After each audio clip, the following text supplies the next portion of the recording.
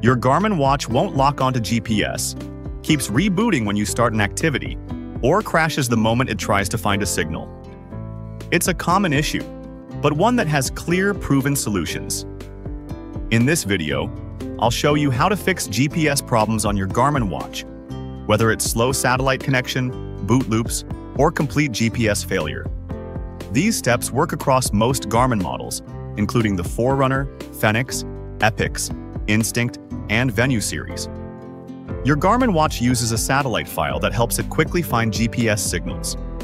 If this file is outdated or not syncing properly, your watch can take a long time to lock onto GPS or crash when trying. To fix this, open the Garmin Connect app on your phone or Garmin Express on your computer. From there, sync your watch. This will update the satellite data automatically. Make sure the sync finishes completely. In most cases, a simple sync like this is enough to replace the broken file and fix the GPS issues. If syncing alone doesn't work, the next thing to try is a soft reboot.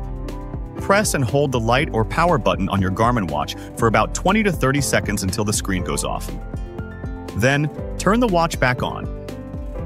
Once it's on, sync it again using the Garmin Connect app or Garmin Express. This often solves GPS lock problems without erasing anything on your watch. Your watch has different GPS modes, and switching to the most accurate one can help. Go into the settings on your Garmin watch, find the GPS or satellite option, and choose the setting called All Satellites plus Multiband, or whatever option offers the highest accuracy for your model. This setting helps your watch connect to satellites faster and improves tracking performance. Another method that can help is to give the watch some time to find the satellites before starting your workout. Start a GPS activity on your watch, but don't press the start right away. Instead, place the watch outside in an open area with a clear view of the sky.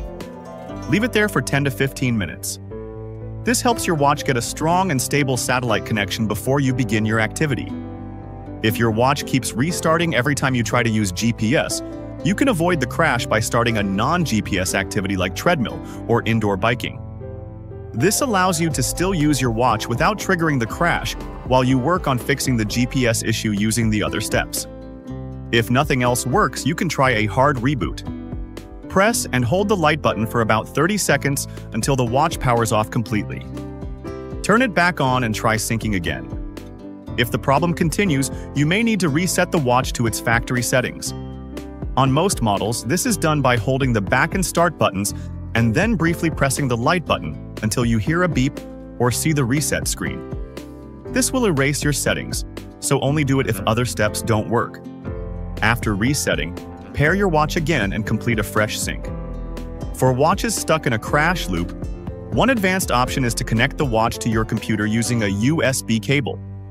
While the watch is in a pre-boot state, go into the Garmin folder and look for another folder called Remote SW. Inside that folder, delete a file named CPE.bin or GPE.bin if it's there. After deleting it, unplug the watch, restart it, and sync it again. This can remove the broken GPS data and allow the watch to start working properly again. That's it for this video on how to fix GPS issues on your Garmin watch. I hope this step-by-step guide helped you get your watch back to working the way it should. If you found this video helpful, please give it a thumbs up and don't forget to subscribe for more simple and useful tech fixes.